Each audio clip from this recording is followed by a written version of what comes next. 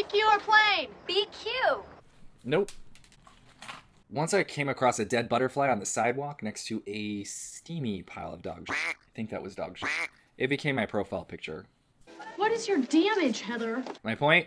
Under this civilized facade, these thoughts get dark. Hi. And simply overdosing on positive thinking doesn't often diffuse said darkness.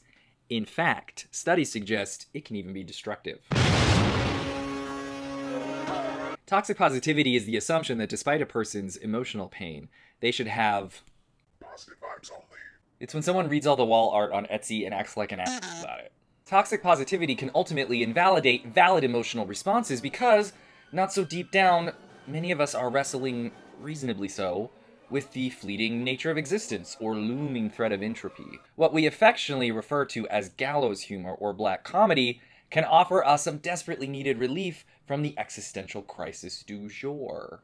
But sometimes acknowledging and making light of dark things freaks people out. Case in point, the movie Heathers. Winona Ryder's agents told her not to do it. All the big studios rejected it, except for one indie stalwart, which soon after went bankrupt. Oh, the humanity. Heathers flopped hard at the box office. But now Rotten Tomatoes has it ranked as one of the greatest films about high school ever made. Heathers means a lot to me. In the arrested development of my 20s, I would hold parties with elaborate forts made of bedding. We would take substances, snuggle, and smile as popular people met their doom. And to think there was a time when I actually thought you were cool. It's a perfectly 1980s film, but with dangerously original language, tone, and world building, exists outside of time in a sense. It's a movie that should never, but thankfully does, exist, and in a post-Columbine world, should perhaps not be made again. To continue our good works in putting the cult in culture, allow me to indulge on a completely subjective look at this cult comedy and break down the enduring appeal of its dark delights. For me, as a recovering fine artist and aspiring comedy has-been, this is an education on how Heathers uses dark humor to exorcise our existential angst, and critique on how the film holds up within the new context of present-day life. Here are 9 reasons to watch Heathers. Clink. Welcome to Fluffy Town. No smoking, no farting, no pillow fighting. Alright, celebration/introduction. Heathers is a satirical stab at the sanitized teen flicks of the 1980s. It stars Christmas light enthusiast Winona Ryder as Veronica, a reluctant part of the trinity of Heathers. The most powerful clique in school. Upon meeting Christian Slater's Jack Nicholson impression, otherwise known as JD, hijinks ensue. Veronica and her new boyfriend accidentally poison clique leader Heather Chandler. Corn nuts! I'm gonna have to send my SAT scores to San Quentin instead of Stanford. Their attempts to make her death look like a suicide start a dangerous and hot new trend. Veronica goes from conflicted accomplice to JD's murder spree at the top of the high school food chain to an empowered boss-ass bitch. Heathers is a revenge fantasy fever dream where high school popularity is a literal blood sport and Machiavellian battle royale to possess the red scrunchie of power. What is not to like? Everyone jump off a bridge, would you? Probably. Number 1. Heathers influenced a lot of your favorites. Heathers takes the bad girl trope of exploitation films like The Violent Years or Switchblade Sisters and places it under a sugary pop facade. This influences a lot of media after the fact. There are inevitable comparisons made between the 1989 film Heathers, 1999's Jawbreaker, and the 2004 movie Mean Girls.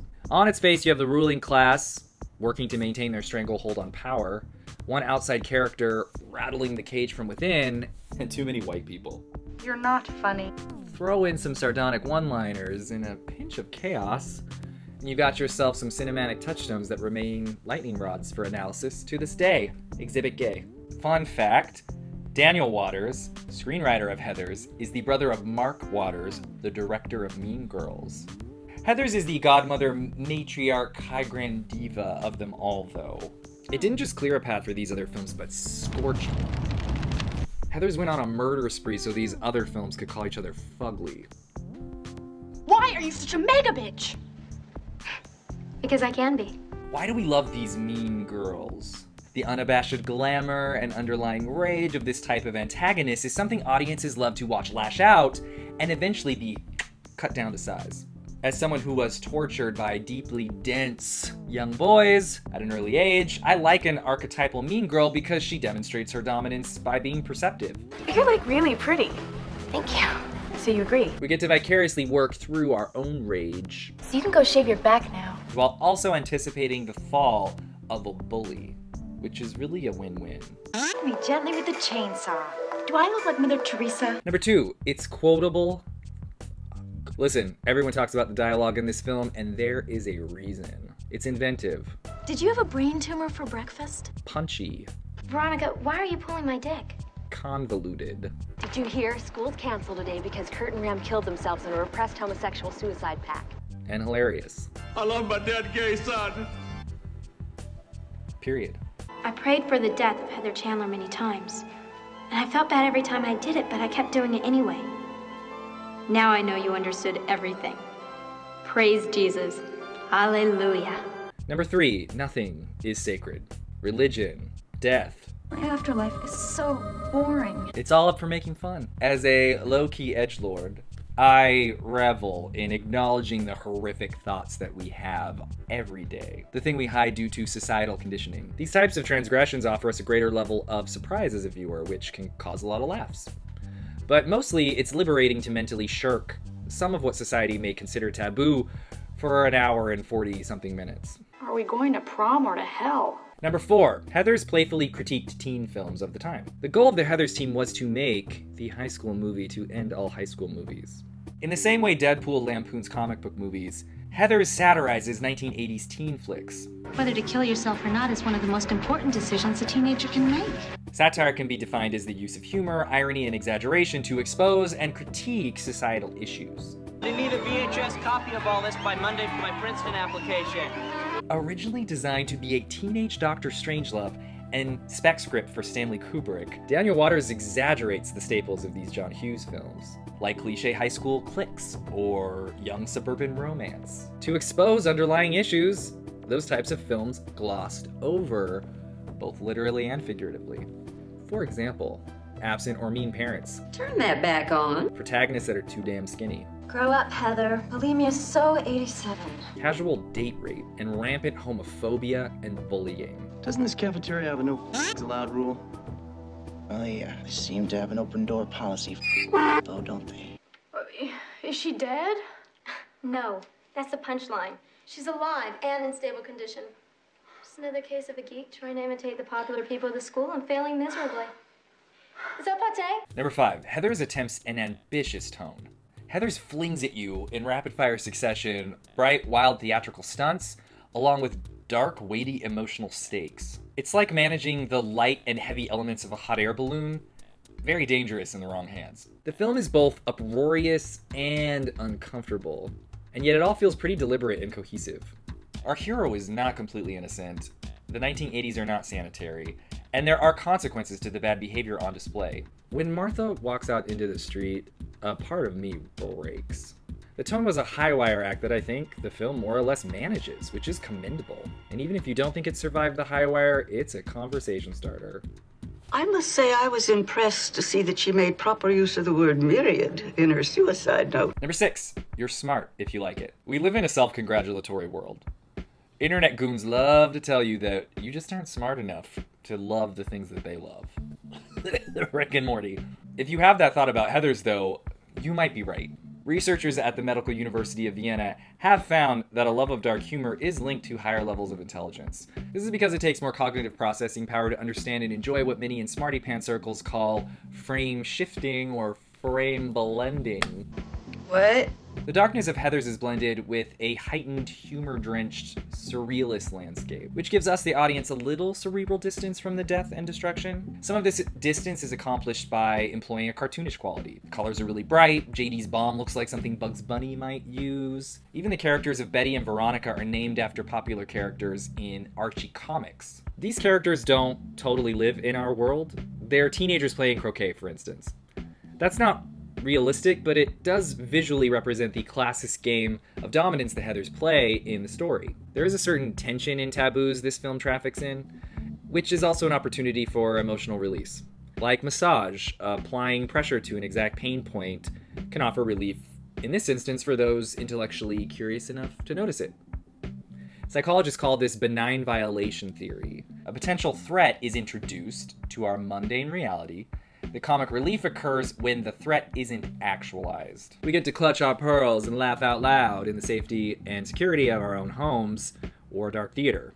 Keeps me sane. With Heathers, we can comfortably perch high above the story in moral superiority, laughing at how ridiculous their lives are, while recognizing the truth in our own experience. I hope I've given you all the fuel you need to quietly pat yourself on the back for enjoying smart things. Just between us big brains, we might want to keep that smuggy smirk on the inside, because then we're just being dicks if we're not. Lick it up, baby. Lick it up. Number 7, Winona Ryder is a boss. My understanding, based on a plethora of articles and interviews, was that Winona Ryder's contribution to Heathers cannot be overstated. Funnily enough, she was not the first choice to play Veronica. In fact, supposedly she wasn't considered pretty enough for the role. No way. Apparently production was gunning hard for Jennifer Connelly, but her parents squashed that right quick after they read the script. Winona fought hard for this role, even going so far as to send sexy pictures of herself to production to prove her leading lady looks. In interviews, Ryder has said that she would have done the film for free. This is partly due to having a relevant high school experience in real life. Daniel Waters said that the ultimate tone of the film changed because of Winona's performance. Veronica was originally written to be colder, more sociopathic, but Winona brought a warmth, humanity, and sense of humor to the role. Like myself, and perhaps many of you watching, Winona Ryder has a very special place in her heart for this film, which is why she's still working to conjure up a sequel. Now there is a school that self-destructed not because society didn't care, but because the school was society. Number 8, Heathers remains relevant. These privileged teenagers in Heathers are political animals, abandoned by authority figures, corrupted by power, and grappling with the nihilism of oncoming adulthood. Heathers drips with cynicism, which is partly why it's considered a film that defined Generation X. But that same Gen X cynicism is prevalent in modern times. The movie was relevant when it came out, and perhaps is even more relevant, maybe too relevant now. Winona Ryder and Christian Slater have been called a Gen X dream team. Those born roughly between 1961 and 1981 are considered Gen X.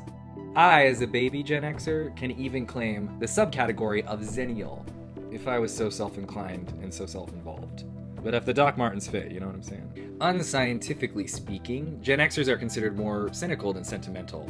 Some relate this to the Nixon era being a stain on our collective unconscious. Recent world events have only compounded the problem for all generations, though. We just have trust issues. It's time to address the Columbine in the room.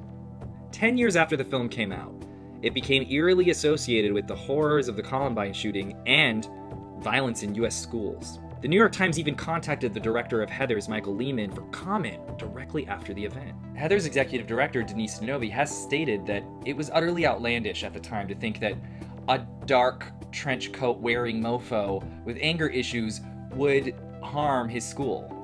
That said, it's totally valid, of course, if the gun JD brings into school could absolutely not be a benign experience for those who have dealt with that kind of trauma. Something I hold on to here is that this movie does have a heroine that fights against nihilism and the cynicism and disillusionment of adulthood. In that way, she is a leader we could use right now. Segue. Heather, my love, there's a new sheriff in town.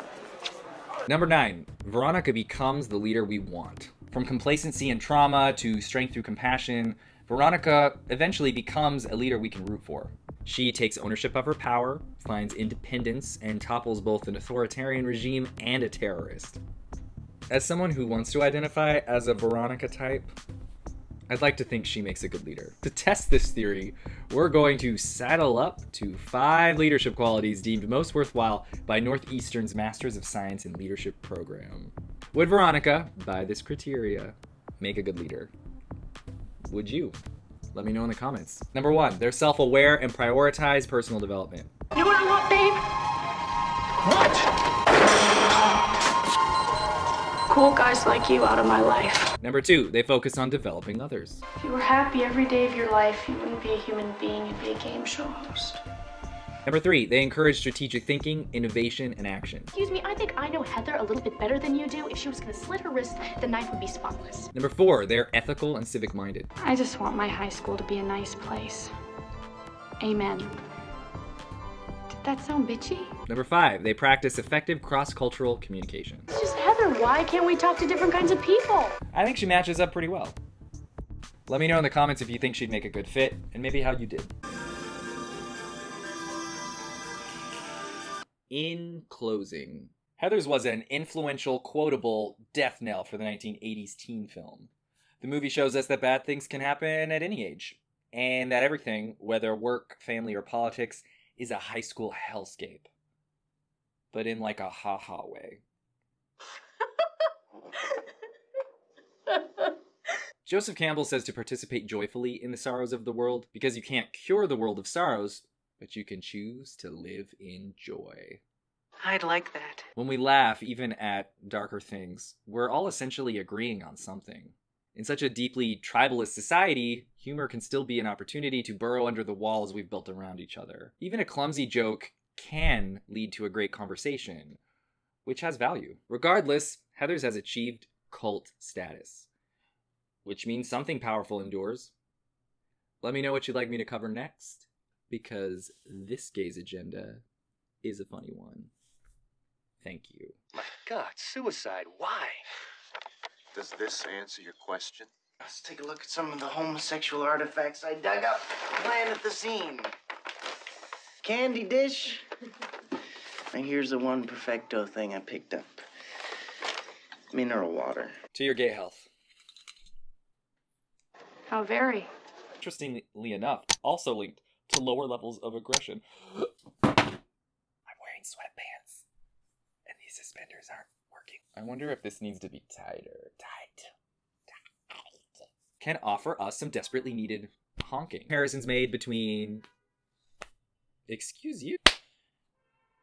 Do I mean that? I mean, I do. So can I say it like I mean it? This is an education on how Heathers does stuff to our brains. Somebody needs to do stuff to my brain. To exorcise our existence. You got a frame here and a frame here, and they do some of this. Or you have a frame here, and then it shifts to here. Wow. I don't know.